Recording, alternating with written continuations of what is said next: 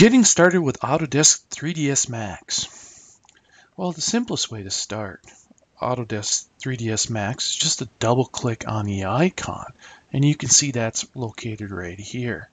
However, not every computer will have the icon on the desktop, but if you come down to the start menu down here, click in the start menu, go to all programs, then we're going to go to Autodesk.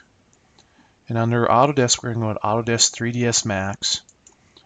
And under 3ds Max, we're going to pick our version of the language. I'm going to go with English.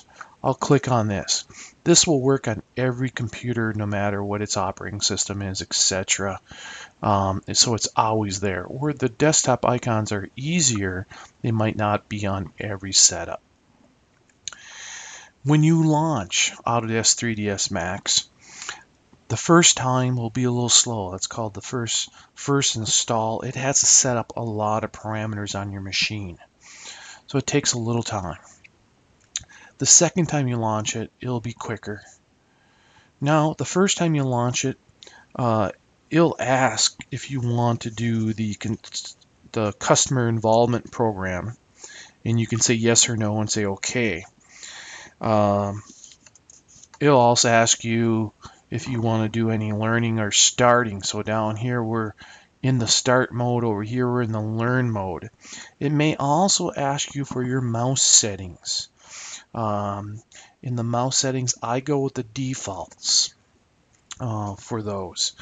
Once you get to this far, we are then able to really get started with this, and I'm going to say let's use a startup template.